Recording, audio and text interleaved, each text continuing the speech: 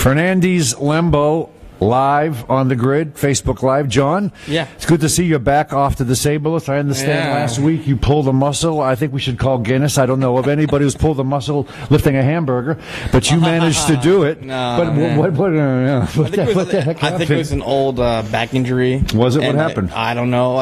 Actually, from lifting actual real weights. Right. And then I don't know what, I must have aggravated it somehow, and it was bad. I couldn't walk for a couple of days. Yeah, to talk about the pain, because I've hurt my back. People have pulled muscles. How debilitating was this? It is. I mean, I couldn't walk. I literally had to seriously clutch the walls to walk, and it was bad. Right. Went to a chiropractor, got a little fixed up, and now I'm about 95% back. So 95% it's good to be back. So you're probable for tonight's Sarasota Eastlake game? No, I'm definite. You're definite. I'm definite. Before we get to that, let's talk about touting the paper and touting we have the all-area team coming out Sunday, all the spring all-area athletes, Right, and we also have coming up next week, we've been touting this every week, people, the HT banquet. Best of HT Preps, honoring all the all-area athletes in the area. And the coaches. Have you got your new suit pressed, or have you got your old suit pressed? I'm all ready to go, It's a Tuesday night at Robarts Arena. Right. Of course, Derek Brooks, a special guest. Right. We're going to be honoring all the great student athletes and coaches for the entire school year, so fall, winter, and spring.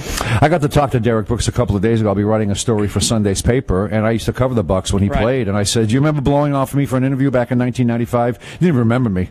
I said, "You remember me? I was a tall guy in back who looked like he played football." He says, "No, man, maybe by face I'll recognize you." So maybe by Tuesday he'll recognize. At least he was honest about that. The guy was in his face for 8 straight years covering that team, but that's Tuesday. That's Tuesday night, and if bestofhtpreps.com, htpreps.com/best, all the information you need on there. So. Let's just go to wrapping up the school year here. This is the last big burst. This is pretty much it. Well, yeah. I mean, the most we can have playing next week is 2 baseball teams. Right. Football wraps up Thursday and Friday, and then tonight, of course, Lemon Bay and Sarasota play regional semifinal baseball games. So, yeah, I mean, we have 2 teams left, and we'll see who's standing after next week. I covered Sarasota once. This will be your first time watching them against East Lake. We also have Lemon Bay against Lake Placid. Right. Then they've had a crazy run, too. We'll talk about that. I covered Sarasota and their last game, and basically they are what they are. I mean, they got to get good defense. They got to get timely hitting to win. It's almost like the little engine that could. Yeah. Is that what you're looking for? I know you haven't seen them yet. Is that what you're looking for tonight? Yeah, and East Lake, East Lake has a kid. He was in the start last night, Churchill, who's a Florida commit. I'm sure he'll start tonight. Last night they played about two-thirds of the first inning, and then the rain came. Curious to see Clyde Metcalf. Wasn't sure if it was going to be a brand new start to the game, or whether it would be where they left off, with 2 outs, bases loaded, top of the first. But yeah, I mean, you're not going to score a ton of runs against East Lake. They can always pitch. It seems every year East Lake can pitch. That's been their MO. They can always throw 2 or 3 guys at you. Excuse me. So, the hamburger coming back up? No, it was some fruit. So, what's with you and hamburgers? So, you're not going to score a ton of runs off them. So, yeah, you got to do the little things. You got to kind of keep them at bay, and should be a good game. You mentioned Lemon Bay, Lake Placid. The poor Lemon Bay, they can't play a game. Every time they try to play a game, something happens. A nice season down there. Definitely, but a crazy season. Yeah, I mean, their first district game was Dunbar forfeited. Then they win the district over Lake Placid. And then, of course, the whole Bayshore snafu with the pitch count, and they had a forfeit, so they got a bye in the first round of regional. And then last night they're going to play, and the game gets rained out, so that they haven't played a game in about, I think, almost 2 weeks, maybe. Wow. Lemon Bay baseball. Hopefully they don't lose that edge over a 2-week period of not playing. Well, I think it's more of a concern if it's a major league team where you play every single day. But high school baseball, the schedule is so crazy. You have like 2 or 3 games one week, 1 game the next week. I think they'll be all right. I hope so. I like to see the local teams advance. We're in the regional semis here. Yeah. Win tonight. Regional finals. There are no pushovers at this point. No. And hey, I mean, you're on the cusp now. You win tonight. It's a regional final, and then hey, you're 2 wins away from going to Fort Myers to the state Final Four. If all our fans out there thought we'd go a week without mentioning football of some sort, we have the spring games coming up Thursday and Friday. I'll be at IMG Academy.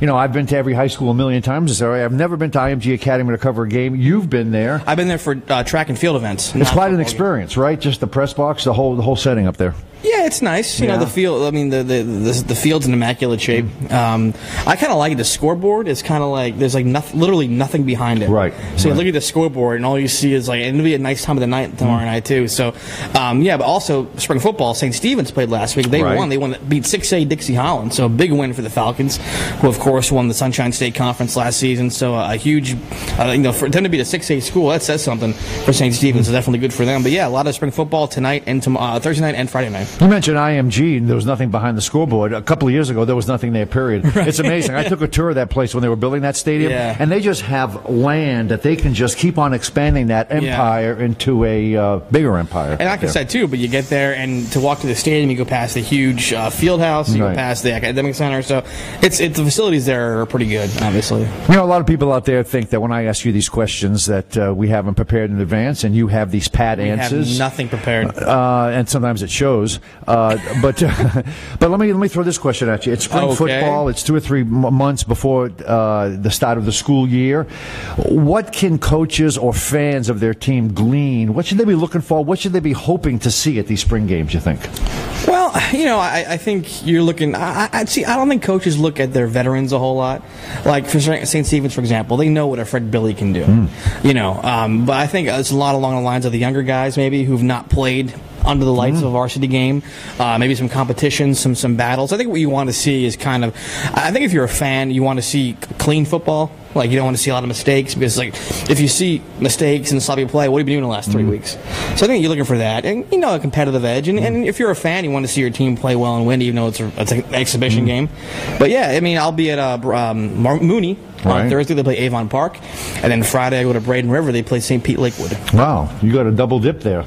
Thursday and Friday. Right, exactly. No problem. Yeah, when it comes to spring football, just my 2 cents is I think if you're a returning junior, senior, a veteran at the high school level, your coach is looking for you to have retained what you learned last year. Right. Spring. And if you're a new guy out for the team, I think the coach wants to see whether you're starting to grasp the offensive or defensive principles. And I think the good thing about spring football, too, is if a kid comes out and he doesn't like it, and he leaves, it's not as traumatic as if he comes out in the summer and a week for the season he quits.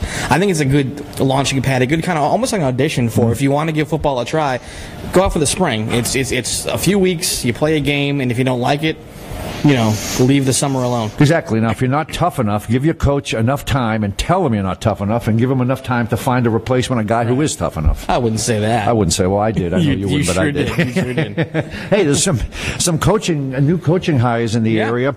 Miles Mayer, the new baseball coach at Northport, we should mention that. Yep. Stacia Hill, the new girls hoop coach at Riverview, played under B.J. Ivey there, was an assistant under Carl Williams, who stepped down, but kind of a local name that people know about. Nikki Halbert took over the Riverview volleyball program. I covered her dad, Gary, when he was Sarasota and Riverview coaches.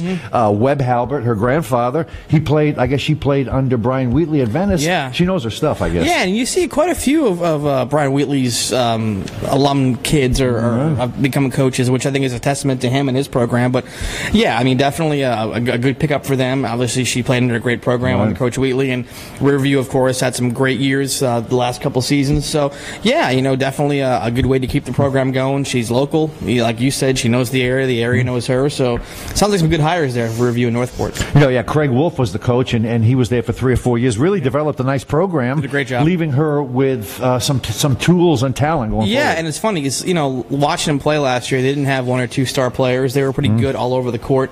They got some good young players coming back, too. So she inherits a pretty nice team out there, Riverview. Well, what else? I mean, I think we've touched about every sport that we have going on now. Anything that we should be looking forward to? Oh, I spoke to doing a story going forward on Antonio Blakeney. Calvin Mooney fans, maybe he played at Mooney, and then transferred up to Oak Ridge, and spent the last 2 years at LSU. Had a nice 3-minute phone interview with him, and for 2.5 of those minutes, he wanted to be doing something else. So we'll look forward to that. Didn't go very well. That action-packed. We'll put it this way: the first question I asked him is like, why are you up there? I mean, are you up there for this? Where is he? Well, he's up at IMG. Okay, let's get at the Performance context. Center. Okay. The draft is coming up. This is sort of an NBA combine. I wasn't that familiar with the NBA, and the first thing he says was, "Sir, I thought you wanted to talk to me about my career at LSU." So I've been doing this long enough where I could tell that the interview was off to an inauspicious start, and it went downhill from there. So look for that action-packed story. Look for that story.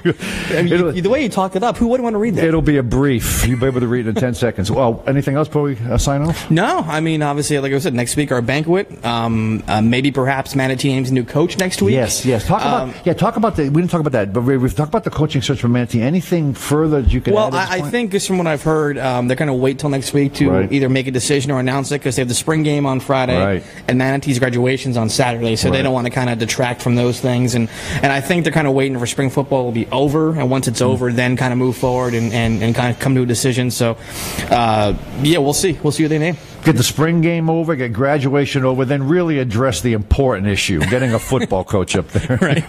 No, it's also too. It's like graduation and spring football. Then you can kind of start clean on Monday. So it's like a brand new season. So when you join us next week, hopefully you'll join us next week. You may know the identity of Manatee football coach next week. We may have one as a guest. Who knows? Yes, and we'll be here to talking about the banquet next week. So recapping that. Yeah. And all good things. And again, HG Preps /best for all information on the banquet. Remember that. So for John Lembo and Doug Fernandez, we'll see you next week on the Grid.